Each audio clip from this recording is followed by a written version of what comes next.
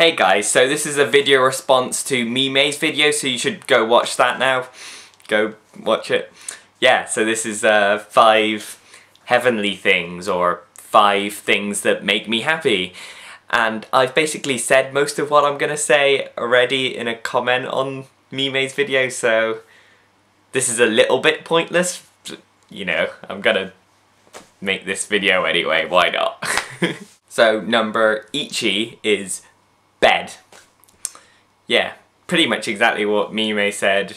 It's like when you wake up and it's still dark and you don't have to get up and it's cold outside of the bed and you're in your own little cocoon of warmth. That's amore.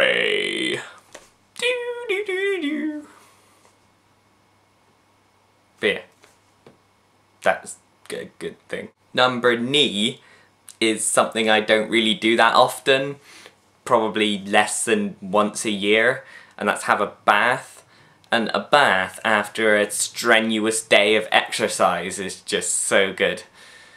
It's so relaxing. Number san is eating good food. I really love just being hungry and then having a awesome plate of delicious morsels of goodness. Yeah, it's really good. My mum's a really good cook, so anything she makes is golden, but also going to places like Yo Sushi and eating there. So good. So good. Number shi, or number yon, is music. Especially when I find like a song that's just so amazing that it makes my hair stand on end and like send a shiver up my spine and my left arm feel numb and I taste copper.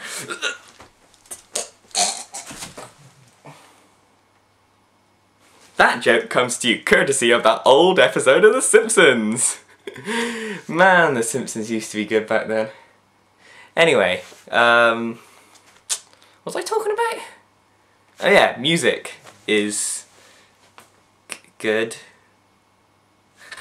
And number go is a good cup of tea or coffee on a cold day.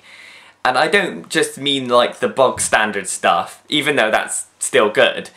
But I mean like coming in from a cold day, coming into the warm and having something like a vanilla latte from Starbucks. Or one of my friends the other day taught me how to make Indian tea, which is basically tea with cinnamon, cardamom, cloves, and obviously milk and some sugar. And it's so freaking good. It blows my mind with its good-osity-ness. So yeah, that's my 5. Ones that narrowly avoided being on the list though are hearing the word bankai, making people smile, and sunrises. So yeah, I hope other people are going to make video responses to Mime's video because this is pretty interesting. So anyway, yeah, I'll see you tomorrow. Bye!